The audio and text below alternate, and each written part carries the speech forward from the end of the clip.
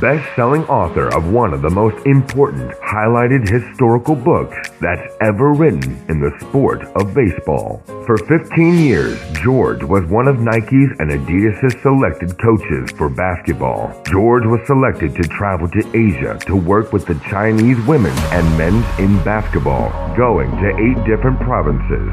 Now, when you understand, we are all going to encounter challenges in life.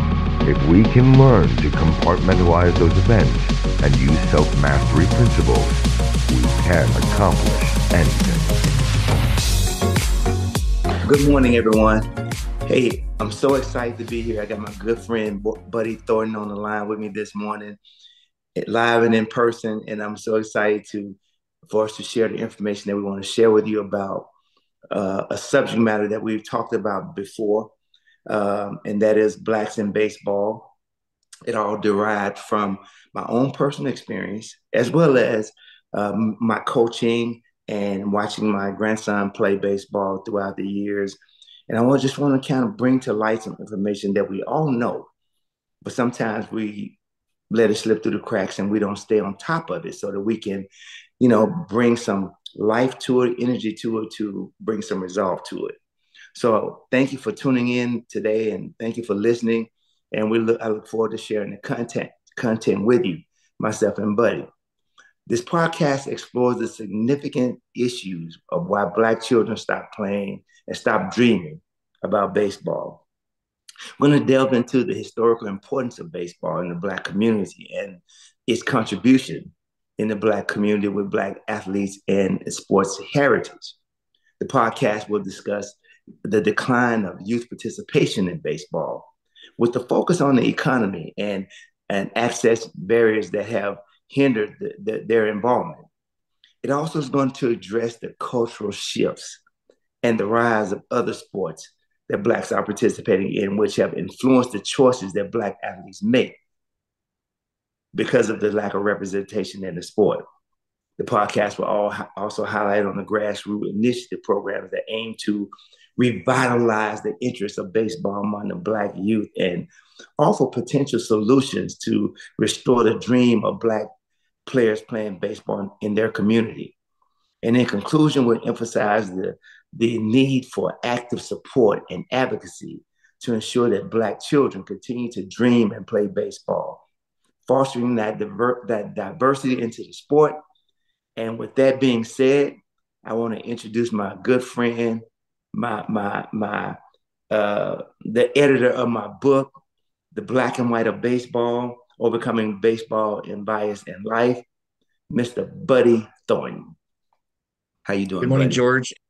I am so excited to be here. I think that the topic is relevant. In all of the pursuits that I have in my life, I support the minority community. And, when you came to me to help you with your book, I already had a fairly good historical perspective about the topic. And then I did some research to help you finish your book. And, it's a sad thing, but again, I think that some of the talking points you have today will point out that some of these things, just based on the way the world works, we're eventually going to start to filter out into the reality that we have to face. There are some things we can do by focusing on how we can overcome some of the natural things that have happened, as well as some of the sad things that have happened because of exactly what you talk about, the bias across the society. Yes, thank you. And I want to say too, we come to you with the information that we're going to share today with the hope of change, not necessarily the hope of blame. Because I believe that in our honesty and our truth, as we have discussions, open discussions, change can take place. It's when when we're silenced, is when we limit our structure of change in society. So I hope everyone sees this podcast as a avenue and a gateway rather than a hindrance or a position of blame in this situation. So that is our intent. We hope that we get your support. And when I say support, I mean that we want to have you write into us, contact us through our emails, through our social media sites, talk about the podcast, any question that you might have, anything that you feel like will be an enlightenment to the subject that we're going to be covering over the next few weeks, the next few months, and just help us segue this into a bigger social issue than it is now. So, with that being said, let's explore the historical significance of blacks in baseball and in the black community. And from my experience and what I've known about baseball from a historical perspective, I, blacks didn't start playing baseball as a way of segregating themselves from the white community. It was developed because of being alienated from a sport for all of us to participate in together. So we wanted to, they had to have an avenue, or we had to have an avenue for us to participate in a game that we love and we're passionate about. And so the black baseball community started within itself. And so, Buddy, what did you think about that? And how, what's been your experience that you've seen in this area? Well, every sport generally starts with one or two innovators. And when the old Negro League started, before they were segregation was the barrier was broken by Jackie Robinson. It was very important for the black community to see itself as being capable and certainly deserving to play a sport that people loved. I mean, when you look at some of the historical names from the Negro Leagues, people that I think would have benefited from playing in baseball in a multiracial situation from the beginning in the 1910s all the way to 1947 when Jackie Robinson broke through. Uh, you know, I think baseball would have been enriched. I think baseball would have been had a net gain, not had all the problems that it had. But we did have some things that happened in those time periods. We had World War II, one, we had the Great Depression, we had World War II. Even the U.S. Army didn't desegregate until during World War II, and that was something that woke up the nation. And when it woke up the nation, there were some very important people who decided, you know what, if we can let any person fight for our country, for our freedom, then we need to open the doors. But of course, then it still took some innovators, right? You had to have an innovator that would break down that barrier. So when Branch Rickey worked with Jackie Robinson and brought him to the major leagues, it was swimming upstream. He really had to fight a fight, but it wasn't as upstream as a lot of people want to make it because, first of all, the Negro Leagues had already proved that they had value. They had already proved that they could compete. And if you look at some of the records from that league, they would easily have competed with all of the white baseball players. Mm-hmm. So once Jackie Robinson was through the door, yes, in certain environments in the deep South and some of the South coastal states, he was still mistreated. He had to stay in other hotels away from the team. There were still little things within society itself that he had to overcome. But the door was open not because Branch Rickey thought it was time. The door was open because the Negro League spent decades proving that they were equal. And so the historical perspective was when we were allowed to look and see that it didn't matter about the color of your skin. If you could play, you needed to play. Yeah. Then that was the beginning, but it didn't stay that way. And that's what we're going to talk about. Yeah, and that's an interesting point that you brought up about some of the historical players in the league, Satchel Paige, Josh Gibson, Cool Papa, and some of those guys that we know of. And if you've ever visited, for the listeners who've ever visited the Negro League Museum and seen, or the Hall of Fame Museum, uh, you will see these faces. And it was such a significant point when Major League Baseball decided it was time to integrate those players into the Hall of Fame and into what would be considered the White Hall of Fame. And from a majority perspective, it was a significant point in history and in time, and it gave relevance to those people that you named, Buddy. And it was a great moment in time for all of us. Uh, I, so, I think I think I have to agree with you, George, to a point. I think mhm, the inclusion has to be all inclusion. mhm, And when the Hall of Fame decided to open up a wing for the black players from the Negro League era, what it was an acknowledgement that we failed them. Mm. Number one, that was an acknowledgement that we failed them and we needed to not do that. And, yes, there have been some periods where there's been some blowback, but at the end of the day, the broader society said, yes, enough is enough. Let's move forward. We're a better people than that. Uh, Sadly, even today, there are people who are not really looking at it from an all inclusion standpoint. But at the end of the day, once that barrier came down, all of the barriers had to come down. And yes, I celebrated the day that they opened up the Black Wing because it meant that some of the people who deserved to be there may have gotten their due even after they had left us. But Yes. it uplifted an entire group of people in the country. And how many acts can you do? How many acts do you see within your lifetime that uplift an entire group of people? Wow. How I couldn't have said it any better myself, buddy. So now let's talk about the economic and access barrier into the game. Let's talk about a little bit of the impact of lack of resources or limited resources and how that's impacting youth baseball now. What is your take on that, buddy? Well, I grew up in a very small town in Texas, and uh, the white farmers and the white ranchers, and then some of the city people uh, were not the majority group. I mean, if you combine the oil field workers and you combine the farm workers and the Hispanics and the blacks, it was a fairly distributive mix. And so I grew up in an environment where I played, we had one league. So every player played. It didn't matter if they were Mexican, black, didn't matter where they came from, didn't matter what they looked like. Everyone played.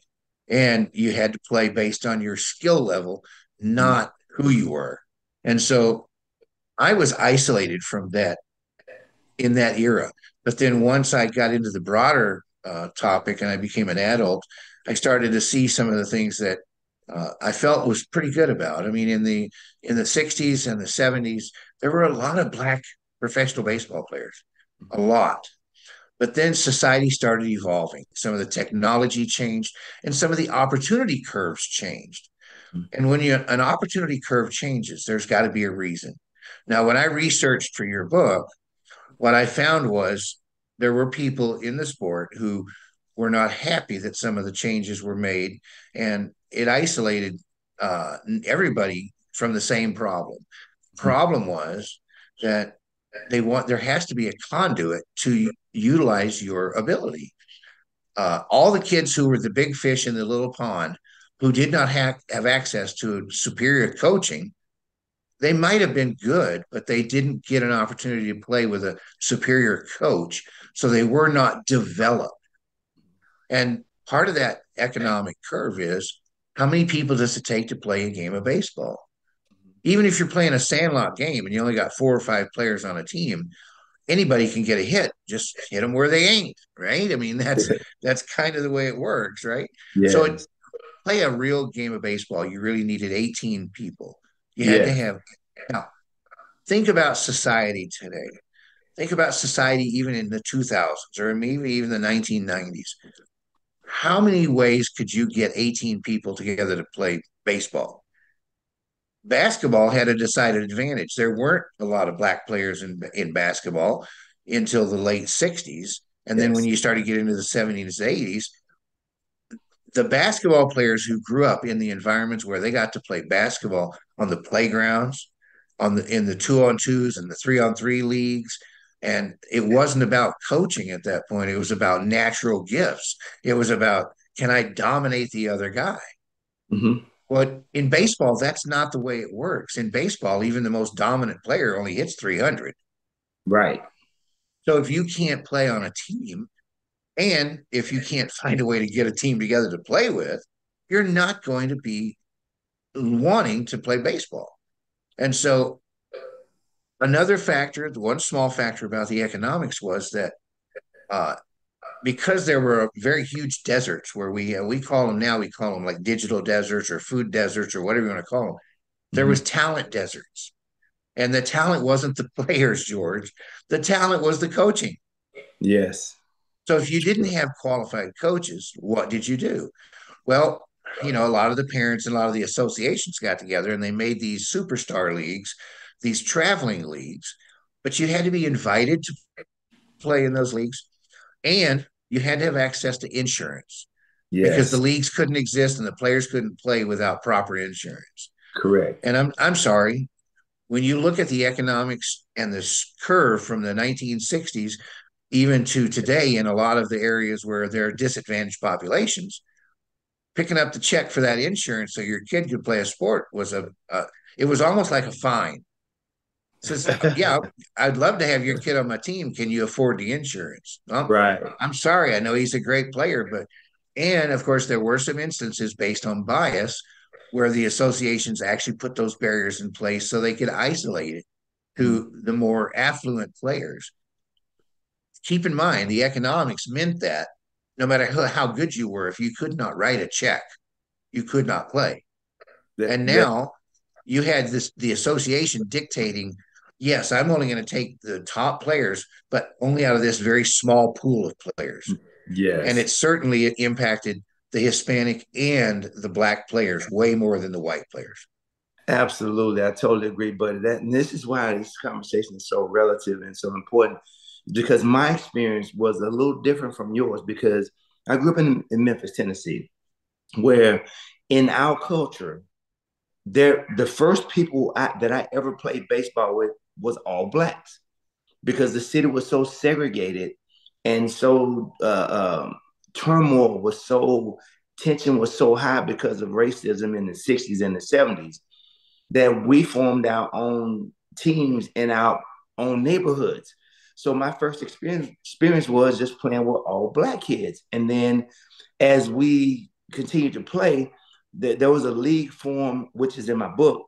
It's called the WDIA League, which was formed by the WDIA radio station, and run by a man by the name of James Chambers, who was, I didn't even know the significance of this man, but he lived around the corner from me, and I played sports with his son and his daughters every day. And because they didn't make a big deal out of who their father was, we just knew him as Mr. Chambers. And so the league started, and we would play. And as I got really good in the game and in the sport, I noticed that there started to be a shift in who was coming to watch the games. And it was white coaches from what we would look at now as scout teams or club teams. So one day I was approached by one of those individuals, and he asked, would I come out and try out and play with his team? Well, I'm like, okay, man, I was excited because, hey, someone's paying attention to me other than a black coach, black community. I was like, okay, maybe here's an opportunity here. So I went home and told my father and mother, and they were like, okay, yeah, we'll take you out there. Where we practiced at was the local high schools or parks, and the fields weren't so good, so taken care of. Where I went for the tryout at to play with these kids, the other elite kids, it was at Rhodes College in Memphis, Tennessee, Midtown. So now I'm in an area that I had never been in before, as far as other than passing through in a car and driving and seeing this immaculate field university up close in person. And when I got there, if you once you get a copy of my book, those of you in the audience, you'll get a chance to see what my experience was in that culture and in that situation.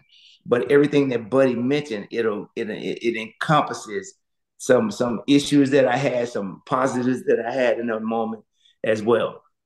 So now I want to shift over to the cultural shifts and diversity of the sport, which we're talking about now, and how it's impacting and what's happening right now in baseball. And so, buddy, give me some insight on your experience with that at this moment. Well, all you really have to do again is isolate the sample. Take a look at how great some of the players were in the 60s, 70s, and 80s, especially a lot of the black players. And you had like Frank Robertson moved into management. You had Dusty Baker moved into management, but there was not a steady stream of black players who either were given an opportunity or even wanted to be in management in baseball. Mhm. Part of it was a positive economic stream, and that was because Players were beginning to have access to better endorsements. They were Yes. able to make other money. Would you want to be a manager standing in a dugout in a sport in an area where you played, where you were actually out there in front of the crowd, and Hmm. now you're isolated to the dugout and an occasional trip onto the field? It's almost like I'm done with the sport, except, well, I can still be relevant, but why? Why? What was the draw? There were so many other social things that the black players could do, Hmm. especially since they could greatly impact the black community through endorsements and through making investments and doing other things. There was no draw to be in that vein. And there Hmm. were very few owners when they compared the black athletes to the white athletes and considered them for management. Hmm. They were looking for someone that they could look in the mirror and see themselves. Hmm. Yes, there were some innovators. Frank Robinson was a great baseball manager. I loved his teams.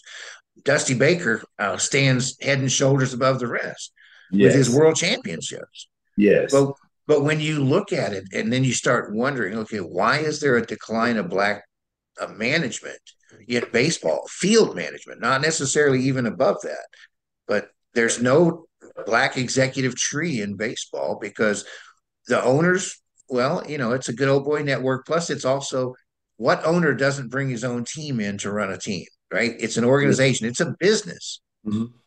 So if first of all, if the black players aren't expressing a very direct interest and willing to set aside some of their own viewpoints about what do I want to do, how do I want my image to be to the general public, Hmm. there was no conduit that really matched. They didn't run stride for stride. And so we end up in a situation now in 2023 where Dusty Baker is retiring and there Yes. will be no black managers in baseball. Exactly. Now, what does that look like for the black player who is 16 years old and he wants to become a pro? Not only does he not have a sufficient role model pool in the sport, but now he doesn't even have a friendly face on the management side. 100% correct, buddy. And that's why we say representation matters in every Absolutely. sport, but especially in this sport where it's lacking representation from these executive offices down to the little league fields where these kids are trying to participate and play and find role models in all of those organizations to help them identify and see themselves moving upward in that manner. And your example of Dusty Baker is spot on. And so that's why, when I look at the Little League World Series, we just had a Little League World Series championship and softball championship for the girls. How many black kids did you see on that Little League baseball team? Not one. How is it possible in 2023 that we have a community as broad as they pull those kids from to play this sport, and not just the team that won, that you can't find one black kid that's worthy enough to participate and be on that team? That makes no sense to me.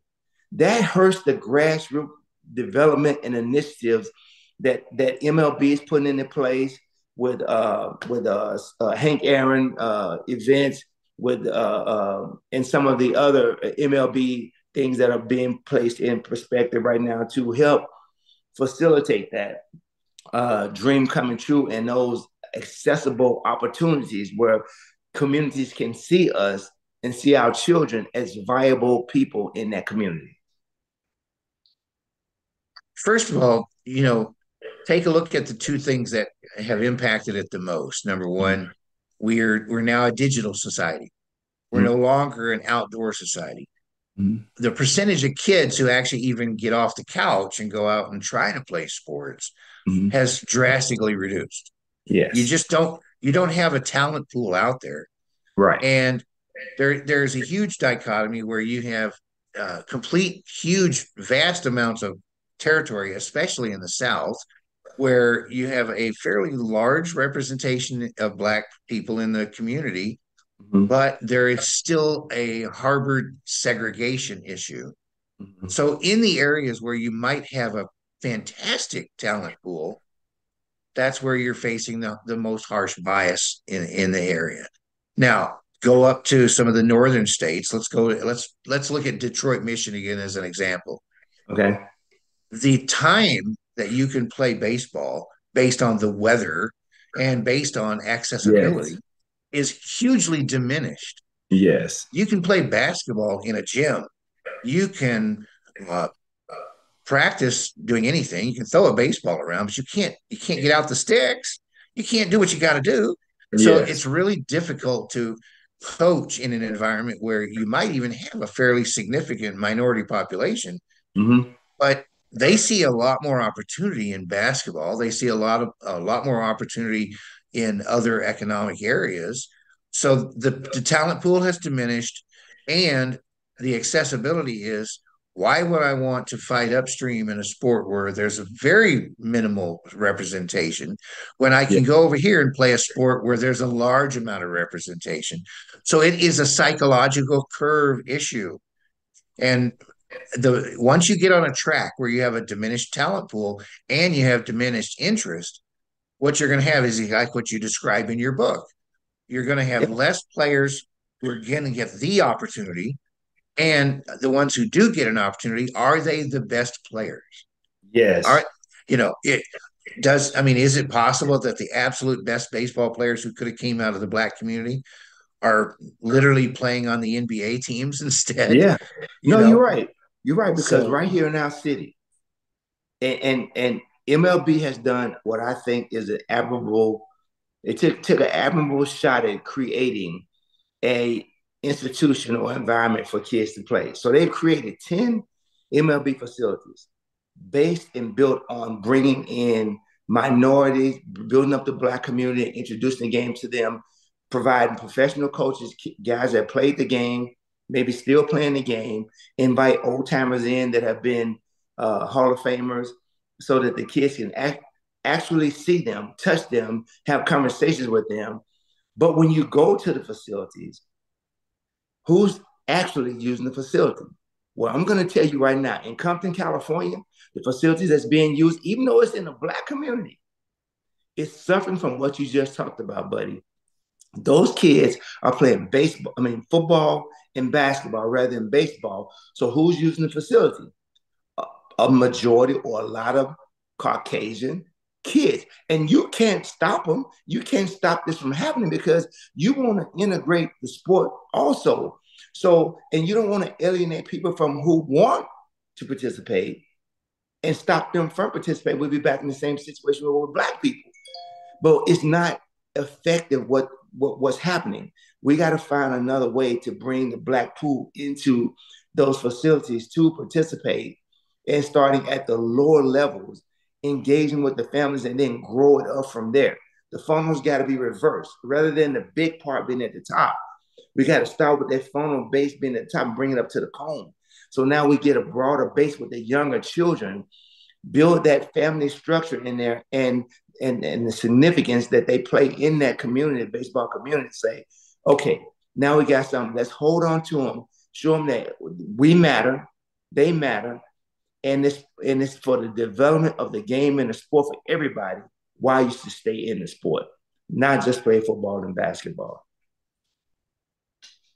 well, and then you also have the one dynamic that you and I, no matter how passionate we are about making sure it's an inclusive sport, when you think about how many levels you have to go through to get an opportunity to play at the major league level, it only takes one person with a chip on their shoulder, one person with a bias to close one door, and it changes one choice in that entire long thread of choices that a black family or a black child has to Yes, make.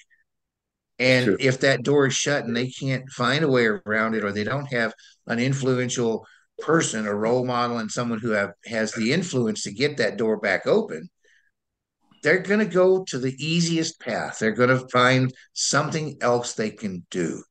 Yeah, And you're right. I've been to LA and I've seen some of the fields, and compared to, I mean, I played on a dirt field when I was a kid. I mean, we were lucky to have a backstop, but we definitely had a dirt field, and there was a home run is if you could beat the ball to home plate, you had a home run. So, I've been there, done that, but even with the beautiful fields and some of the people who have donated money and made things happen, they cannot stop the dynamic that if just one door closes and a child or a family sees a better opportunity somewhere else, they're going to take it, because that's the other part of that economic dynamic is now even the Black community has a very large palette of choices. And Yes. if they feel resistance, they're going to go, I can go do something That's else. true. I'm just not going to do this. That's So true. we have to nurture them. The word is not access. The word is in nurturing while Yes. we give them access. And Yes. then you have to eliminate that closed door effect. Well, buddy, I think that was well said and well spoken. With that, we're going to bring the podcast to a close for this moment in time. But audience, I want to say thank you to Buddy. Buddy, can you tell us where the audience, where they can find you and what you got going on right now? Because it won't be the last time that we're together. Absolutely. Well, George, I always love spending time with you.